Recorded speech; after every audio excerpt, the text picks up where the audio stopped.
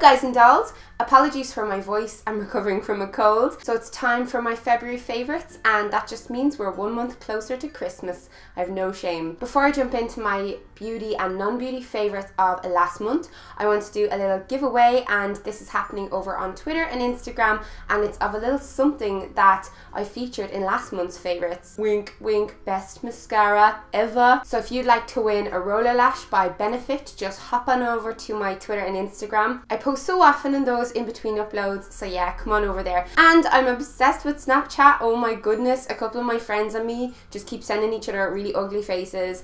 And if you want to follow me on Snapchat, I'll leave it down below. I don't know why anyone would want to see that, but you're welcome to join. My first favourite of the month, and I have got to throw this in here, is this Beautimous pastel green skirt by Ted Baker, and this is the most ridiculously expensive item of clothing I ever bought. I know that Ted Baker sponsor a lot of YouTubers, but they don't sponsor me. They don't send me anything. I saved up for this baby myself. I wore it to the Digital Media Awards, where I actually won Blogger of the Year, like me. Blogger of the Year. It even has my name on it. It's so cute, and that's thanks to you guys. Thousands of you voted for me apparently, so I'm so thankful to you, seriously. Yes, I actually won Best Dressed on the Night thanks to this little ditty, and it's very Carrie Bradshaw, you know, from Sex and the City. It is so beautiful, the material and the colour. So I have 3 makeup favourites to share with you. One is an eyeshadow palette that's new that I actually left in my sister's house. So annoying. It's the Tude palette, I think it's called, by the Balm,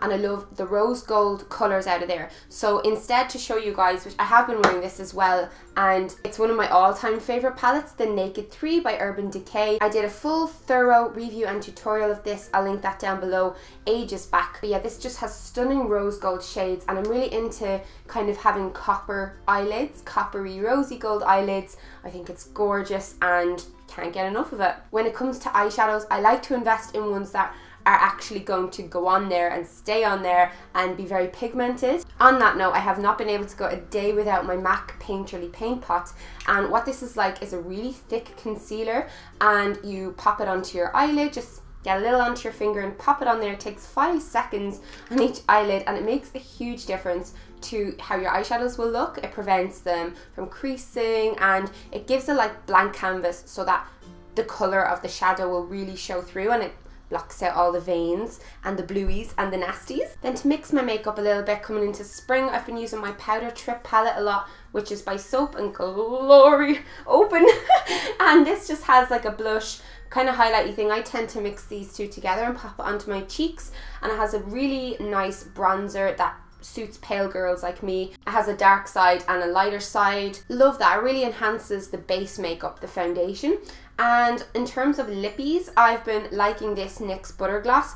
I think this is the Apple Strudel one. Yeah, I used this ages back in a school tutorial, and I just love it. This is my effort of getting away from the deep reds and berries of the winter.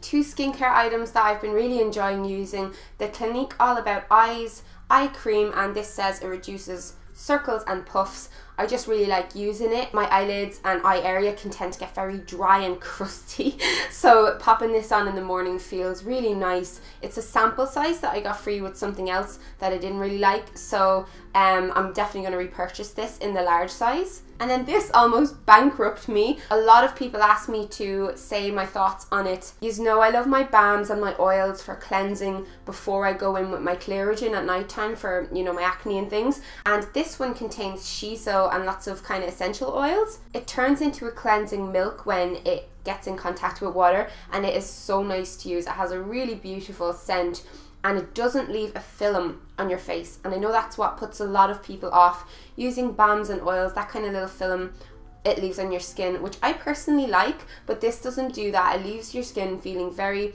fresh. I tend to go for this in the morning times. One thing is that I don't encourage you to get it in your eyes because it stings like a motherfucker. Will I edit that out? Why are you talking to yourself? Sure, only they're going to know that, Melanie. For my body, I have been obsessed with anything with a rose scent. So please leave a comment with your favourite rose scented products. I've been kind of reaching for my stuff from LUSH an awful lot, and it's such a granny smell, but I've really come around to love it recently. Then before I do all my other like non-beauty favorites, I have to give in a fail. This is something that everyone on the internet is raving about, and I was really excited about it. It was very expensive, so I kind of was a bit about buying it, and it's the Oribe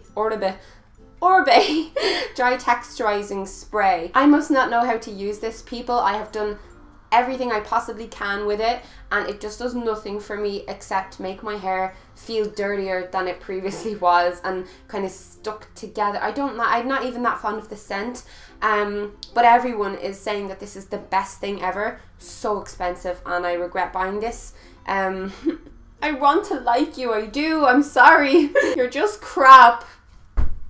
Instead, I've been using a lot of my LUSH Sea spray. It's nearly empty though. This gives my hair body and volume, and you know, it'll get away any flyaways if I just get some on my hand and like slick it down like that. My favorite day of the month was Creators Day, a day that I got to go into Google and sit on a panel with two guys who have like 6 million subscribers between them, and we spoke to 300 other Irish YouTubers. It was incredible, phenomenal day, and the energy in the room was so crazy. You might have noticed since then I've been doing kind of a lot of collabs. I've also recorded a few that I haven't uploaded because we just all got into the spirit of collaboration. If you watch a lot of YouTube, you'll notice the UK community and the US community, they're all very close knit, and they are all friends in real life, and a lot of us are becoming friends in real life, and I love that. I love meeting other YouTubers and forming a real friendship off camera. It's amazing. And another favorite is something I think will help a lot of you watching, and it is the spunout.ie's new safety hub, where it gives all sorts of advice about how to be safe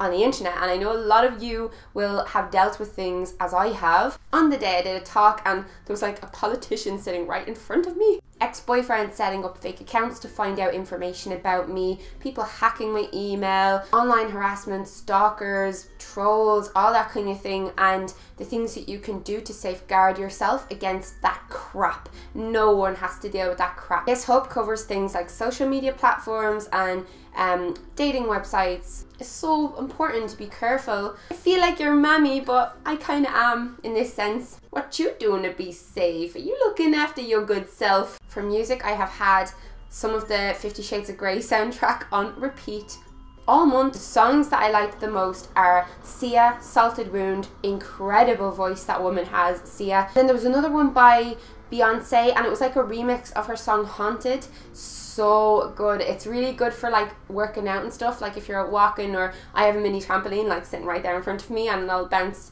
on that and listen to Beyonce. Then finally, as I said in my body confidence video, I'm getting into yoga proper this time. One channel I have been going to and have as my go-to yoga channel is called Namaste TV, and their quality is out of this world. As I did last month with Retro Liberty, I'm going to let my favorite YouTube channel take over my channel for a bit, and I'm going to allow Namaste TV to introduce themselves to you. Hello guys and dolls. That wasn't as cute as when Melanie does it. Maybe it's the accent. Accents are so cute. Anyway, I'm Amanda, and I'm one of the teachers at Namaste TV. If you're like me and you love Melanie's videos on beauty, health, and body confidence, then yoga is essential for you. Doing yoga is going to make you feel beautiful from the inside out and give you the confidence to tackle the world beyond the mat day after day. Our channel is all about how to incorporate more yoga into your everyday life. We are super passionate about helping people kickstart their yoga practice. So many people that I talk to are like, yoga, you're a yoga teacher, I should do yoga.